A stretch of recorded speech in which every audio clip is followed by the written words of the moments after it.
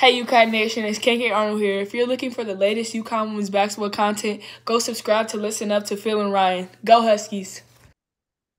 Phil and Rye, it's all I can do, Ryan, not to yawn in front of you. But we will get on right down on the business here on early on this Thursday morning, October 19th.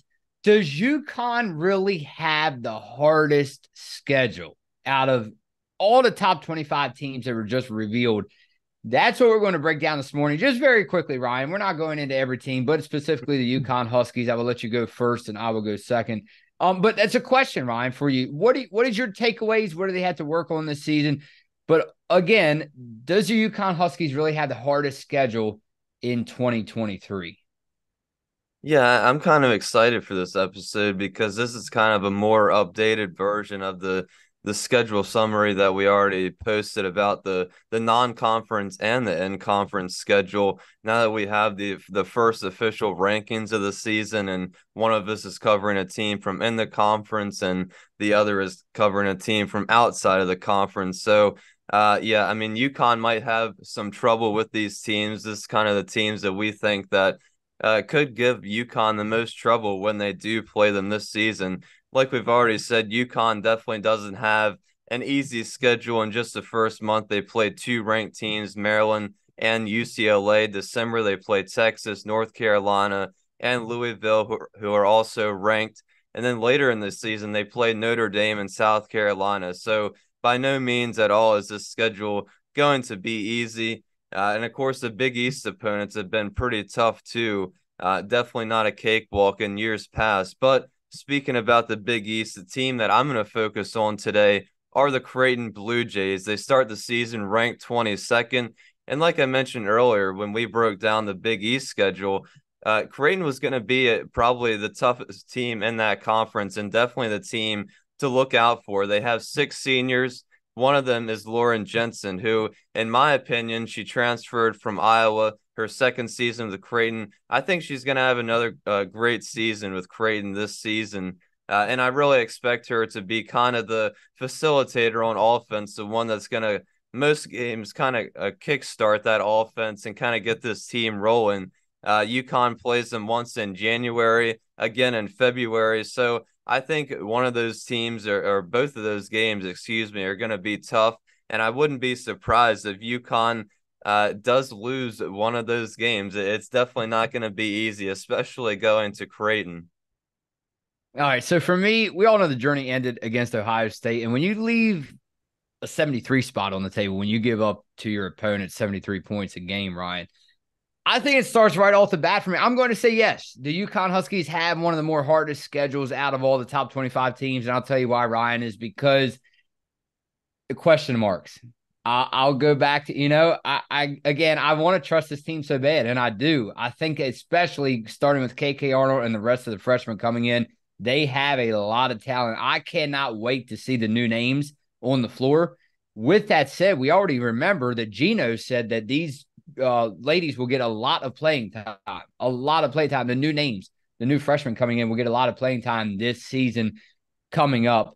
But I can tell you right now, Brian, the only reason why I say that is because I think there are a lot of question marks still left out on the floor. Now, if this was, say, 5, 6, even 7 years ago, I think you and I would be sitting here saying, Ryan, the UConn Huskies always have one of the easiest schedules, right? In Yeah, all yeah. basketball. That's because they would roll right through every team, right? November, December, January, February, roll to even March, right? Even March, roll through every team. I don't think not this time, Ryan. And I'll tell you why is because when you look at the schedule, especially you and I are growing up there, we bring it up yet again. It's exactly, I believe, 4 weeks from today. Number 14, Maryland, and number 2, UConn. We can actually say the rankings now. To me, it starts right away. You have Maryland. You have Brenda Freese in Maryland, number 14. Ryan, you have UCLA. Ryan, you have number 13, Texas. Okay, you have UNC December the 10th. That's a lot. That is a lot to start out. The UConn women's basketball team has to be on their absolute A game, Ryan, if they want to make a statement early in the season. Now, we all know in sports it's usually about how you finish and not how you start. But, Ryan, I'm going to tell you right now, man, it starts getting scary, personally, for me, very early. And I tell you now, with one game and then one player, you requested that. So I picked the UCLA women's basketball team as one of their most toughest challenges. Now, I'm not saying anything's easy about Maryland, my Maryland Terps. I'm not saying anything's easy about the Terps, but I did pick UCLA out of respect for you and your request. UCLA number 4, UCLA, Ryan, they have to travel there November 24th. So it looks like the day, I don't know if that, I think that's the day after Thanksgiving, but anyhow. And then I had my eyes set on their toughest opponent, one of their toughest opponents, UCLA, and one of the players that will give them one of their more worst nightmares or headaches trying to match up against them, right? Is Charisma Osborne, the graduate student at UCLA. If you remember, UCLA's season was cut short by who else? Number 1 South Carolina in March, this past March, and she put up 14 in that game. I just think it depends on matchups here, whether the UConn Huskies go with zone on defense, man on man coverage. I think that one thing is that you and I agree on is turnovers. The turnovers have to stop. I mean, it's that simple. Because a lot of times, even though I remember missing a lot of episodes, and I was kicking myself for that with you last season. And I remember you did an amazing job when you went on the recaps.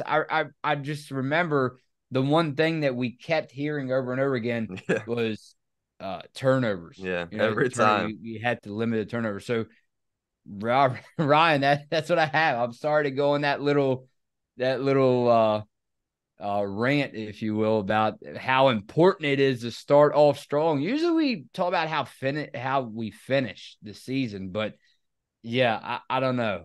I'm and again, with so many question marks and how this team rolls out, I just had to see the UConn Huskies. I trust them, right? But I have to see them against a ranked team and see.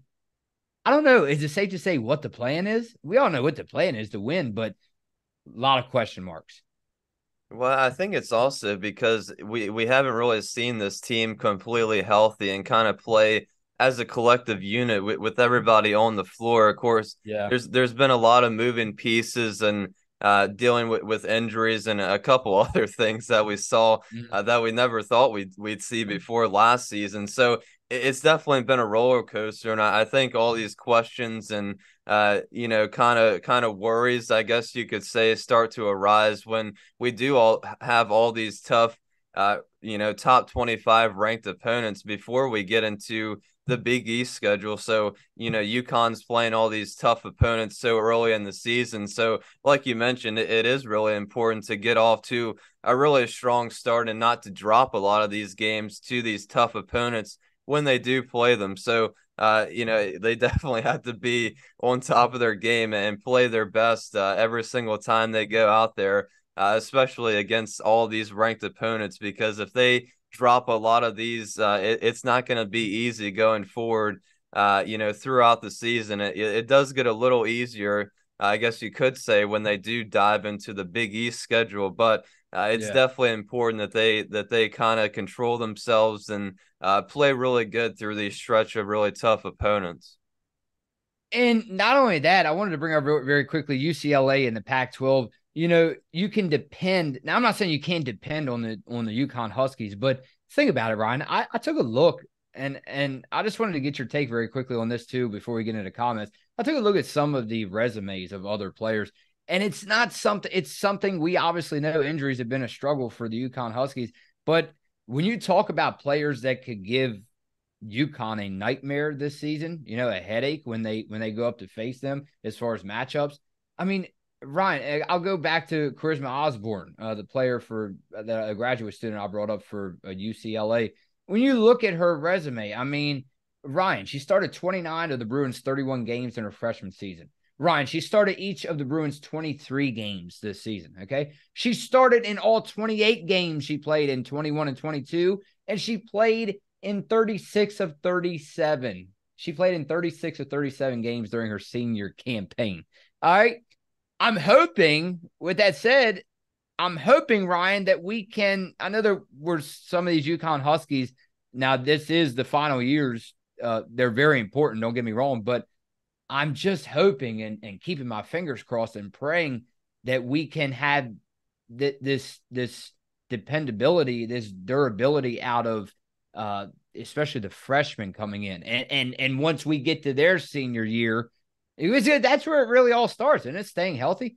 Hopefully, when we get to their KK Arnold senior year, her resume is stacked. Ryan, she might have missed 1 or 2 games, maybe, but Ryan, she was in every game. She starred in every game. I'm hoping that's the case for not only these last 1 or 2 year players, but the freshmen coming in. Yeah, it's definitely the case for AZ Fudd for sure, and it definitely has been with Paige Beckers. Unfortunately, she did miss a whole entire season, but yeah, I think UConn is pretty blessed that they get to have multiple top 10 or top 15 recruiting players that come out of high school, and they usually get more than a couple or more than just one player. So they're But pretty if you don't lucky, I stay think. if you don't stay healthy, what's it really matter where you land on that ranking list?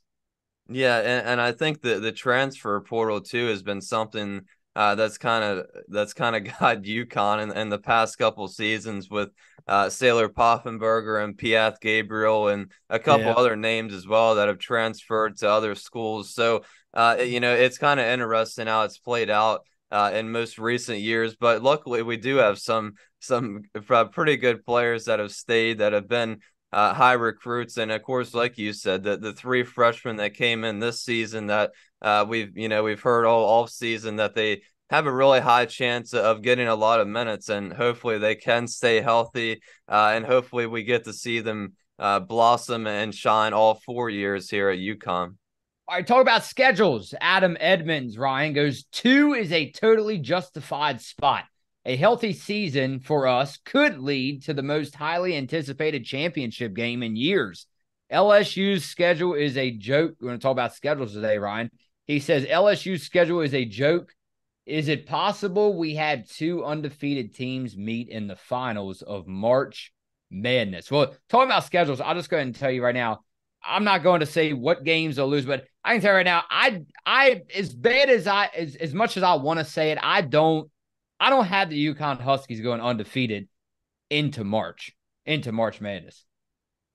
No, it's so tough. I think, like Jason said it, and probably a couple other people in the comments, it's so tough to predict an undefeated schedule or an Yeah. undefeated season for any team. But I don't think anybody's going to go undefeated, not even LSU. I think there's just too much. Ooh. There's too much hype. There's too much expectations. I think they at least lose one. I would assume they play South Carolina twice since they're in the same conference.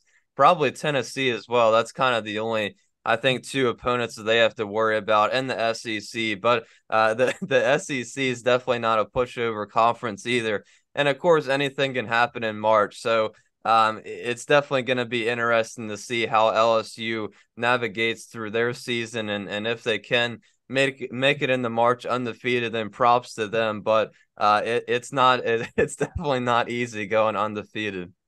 Jason D'Amico, thanks for always having our back, brother. We appreciate you. We hope that you're there in 4 weeks because we want to meet you. We can't wait for that Maryland and Huskies matchup, Ryan. Number 2, Jason goes, number 2 makes sense.